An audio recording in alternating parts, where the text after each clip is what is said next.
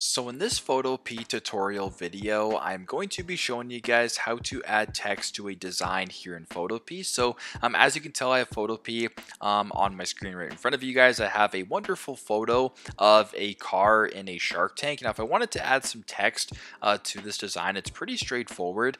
Go to the left-hand side of your screen, go all the way down to where there's this T icon that says the type tool. Go ahead and press on the type tool.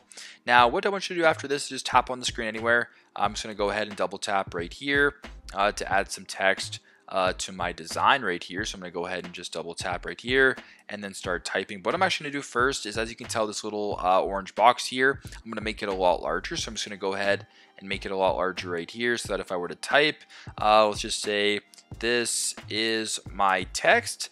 It is pretty large right that. And there you go. Pretty straightforward. That's how you guys can add text to your design here. If I were to grab this and just move around, I can move this text around. There you go. This is my text. Pretty straightforward, but that's how you guys can add text to a design here in Photopea. Thanks again for watching, and I hope this video helps.